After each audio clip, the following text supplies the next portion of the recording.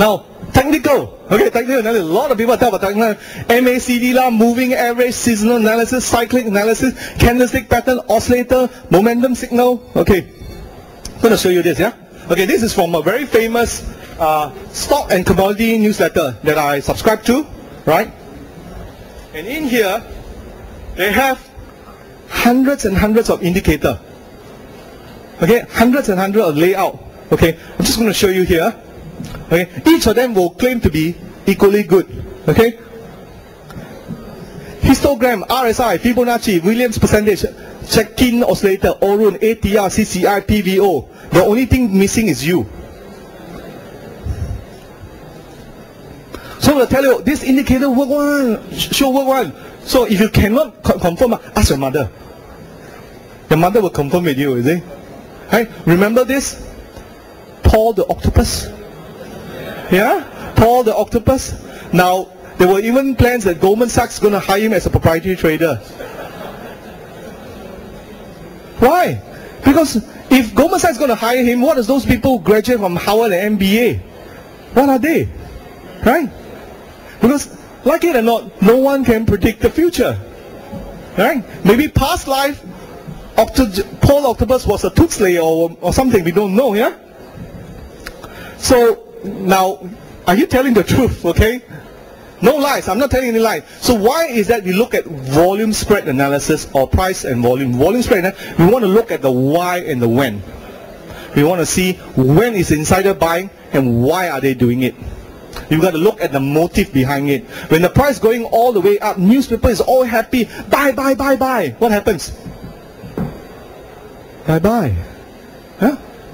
So the truth is in the price chart. Now I want you to look at the picture up there. Alright? If there is no wind, okay? If there is no wind, what would you see there? If there's no wind, what would you see? The more movement, right, means there are nobody interested. So the volume is actually a sign of activity. So we want to see volume coming in because they tell us the consensus are the professional. Professional will only move when there is volume. Because professional, do they buy 1,000, 2,000 unit? No, right? They have to buy what? Lock, stock and barrel, isn't it? So they have to move with the volume. So the first evidence is the volume.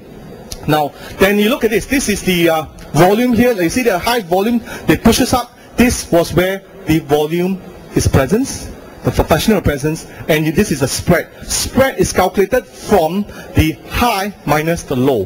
Whenever you see high spread or low spread with volume, pay notice.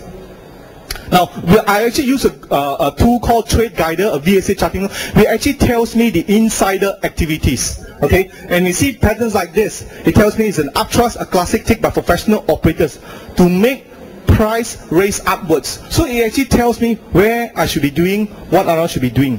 It tells me the market structure. It helps me to see it. Wouldn't a tool like you would be great to tell you that? So we professionals use tool. We just don't agak-agak look at all the PE ratio.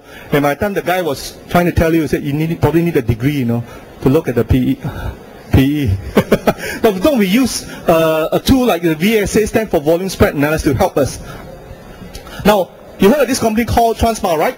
2000, 2008. Now you can see this was an uptrust. When we see uptrust, we know that is a sign of weakness, and you have reducing volume. And then finally, you have a big bar coming down in here. And this is a very sad story. One of my friend who is very close to Transmile, a supplier, he bought Transmile 50,000 worth of Transmile at $11.50.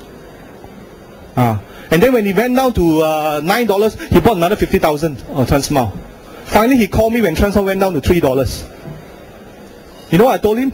Warren Buffett long term say all stock price will always go higher, hold it lah. Now last call was 45 cents now. So he just lost all his money. Very sad. That was his first